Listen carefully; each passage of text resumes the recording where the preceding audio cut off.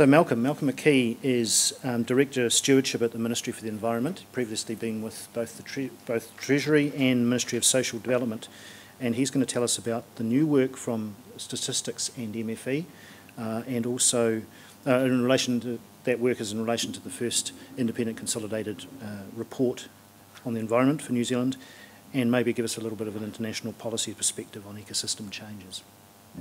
Malcolm. Good afternoon, everyone. Thank you, Mark, for that kind introduction. A special thanks first to Penny for inviting me here today. We're very lucky to have Penny on our advisory board for this work, and she contributes a great deal, and we greatly appreciate her input, and very appreciate the opportunity to come out, get out of Wellington for a day, and to promote this work. We're trying to promote it as much as we can. What I'm presenting today, well firstly actually, and Mark's alluded to it, I did want to just allude to my silent partner here, which is the Stats New Zealand logo. I would have loved Stats New Zealand to be here with me today, and you'll see why in my presentation they bring such a strong component to this work. Look, what I'm presenting to you today is something that we think will be a bit of a game changer on how environmental information is reported, assessed and debated in New Zealand. I'm conscious I only have 10 minutes. I'm very grateful for the 10 minutes. Actually, I'm very impressed by the efficiency of this meeting. My objective is to really just whet your appetite of this work so that you can approach me over the drinks and ask me plenty of questions. I've got plenty of business cards, so please take those, and happy to follow up with other questions. So firstly, to explain where we're going, I think it's easier to take a step backwards first. Look, environmental reporting isn't brand new to the ministry. We've done two big State of the Environment reports in the past, 1997 and 2007 was our last major one. But since then, the government has moved to legislate for and to provide an independent legislative basis to reporting.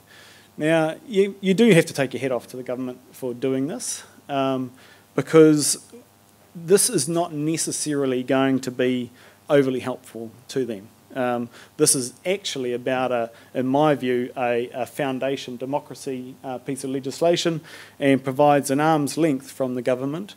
And we like to think of ourselves as replicating what the Treasury do in terms of economic reporting at arm's length to us and Statistics New Zealand doing independent environmental reporting, holding governments to account over a longer period of time. So we have a bill going through the House, well, about to go into the House. In fact, I had to miss the last Select Committee this morning to come up here, but as I arrived, I got an email to say that that had gone well. It will be back in the House next week and should be passed within a month or so. What I would say, however, is that we have operationalised this already. So at the end here is our 2014 air domain report. And we will produce a full synthesis report by the middle of this year.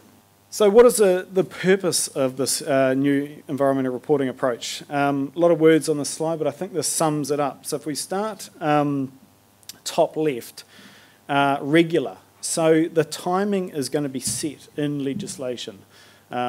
It doesn't matter about the political cycle. It doesn't matter whether we need to report the day before an election. If it's in the schedule, as per the legislation, it needs to be reported. Independent. So these will be produced by the Secretary for the Environment, my boss, and the government statistician jointly. These roles are set out in legislation, and they are being produced under Tier 1 principle and protocols through Stats New Zealand. What that literally means, I guess from a minister's perspective, is that they only get briefed on the information 45 minutes before it's released to the whole of New Zealand, in the same way that GDP statistics, CPI statistics are announced as well. Fair and accurate. So Stats New Zealand bring their best practice skills to the table. I can tell you now they're very tough. They bring a very rigorous process that we're needing to follow, but that's very important so that we can get that kind of fair and accurate stamp. Certainty. The areas are going to be set out in legislation. Topics will be determined by a set of regulations, but the government statistician then retains an ability to determine the statistics that are going to be reported. Trusted by the public. So I very strategically placed that above the Stats New Zealand logo, because that for me is about the Stats New Zealand brand. So Felicity talked before about DOC being called all sorts of silly names in the past.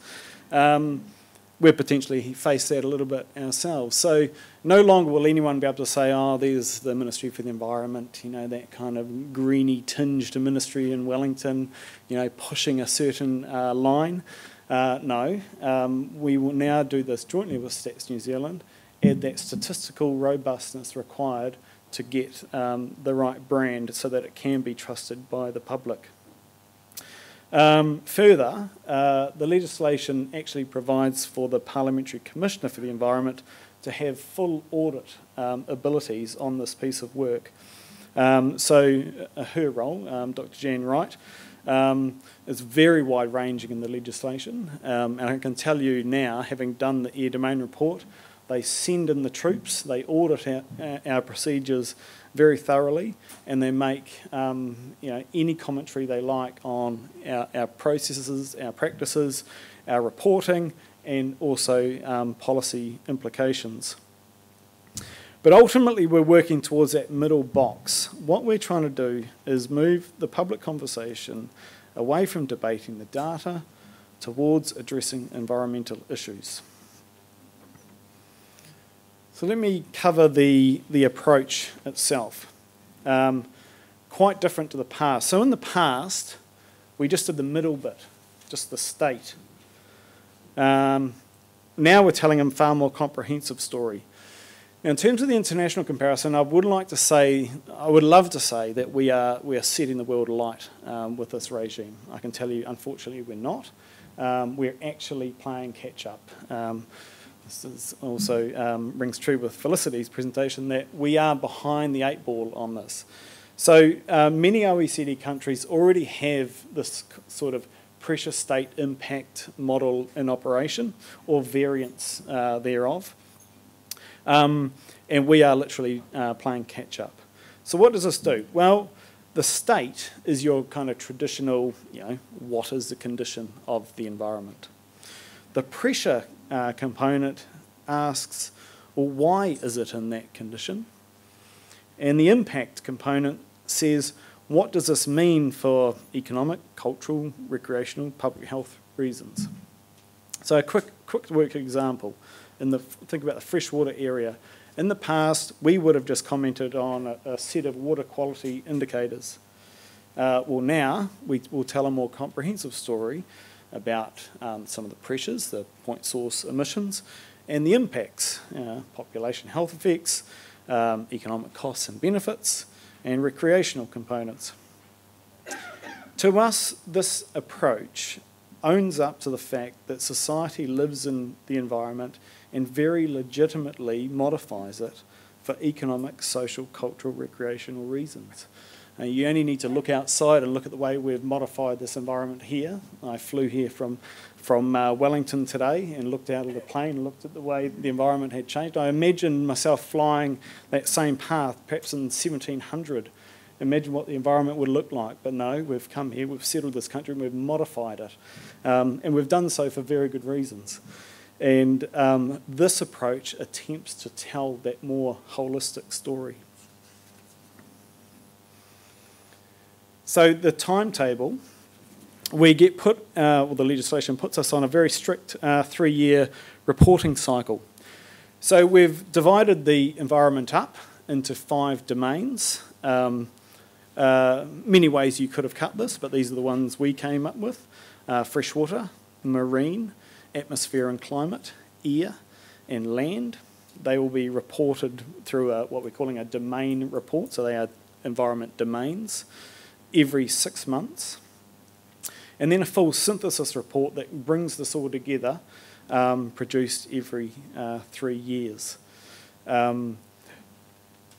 I mentioned before the synthesis report we're going to do in mid this year, and then we hope to produce our first domain report, being freshwater, in April 16. It's going to take us a little while, but we just need to get our regulations passed in between time. So why is this relevant to business?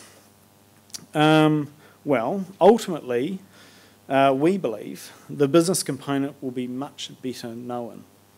So there will be a better understanding of the pressures business is having on the state and the environment. There'll also be a better understanding of the impact on the economy, both positive and negative, from business utilising those natural resources. What we are attempting to do is mature the debate.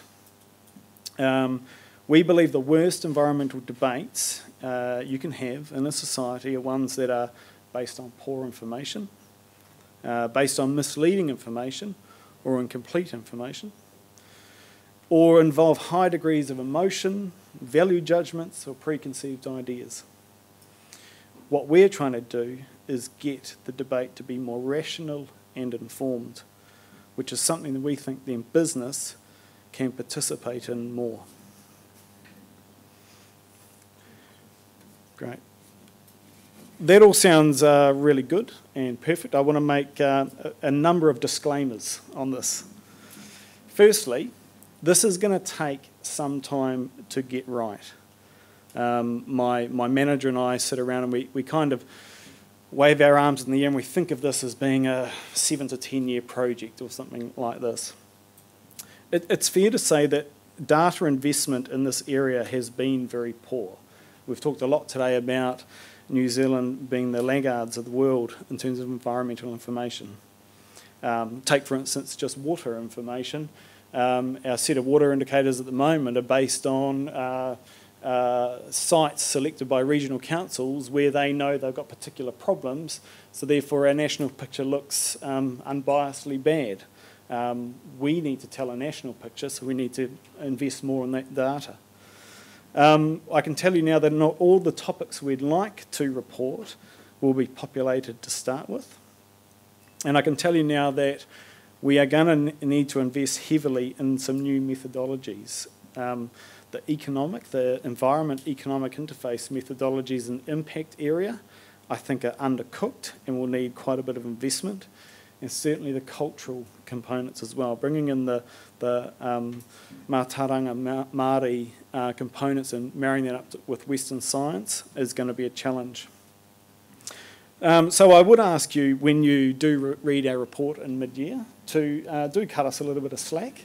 We're very confident it will be a good start, but we're very confident too that we're going to need quite a bit of time to improve it, and very keen at that point to be engaging with as many people in around New Zealand as we can about how we do improve this over time.